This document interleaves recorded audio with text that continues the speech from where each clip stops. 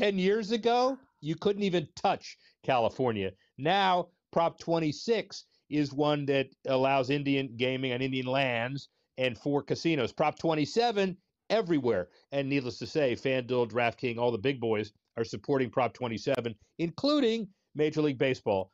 Prediction is it passes in a landslide, and they creatively say a lot of the money is going to go to the homeless. It's going to go to infrastructure. So when the politicians already spend the money, you know that time exists to pass it. I think California is ready for betting.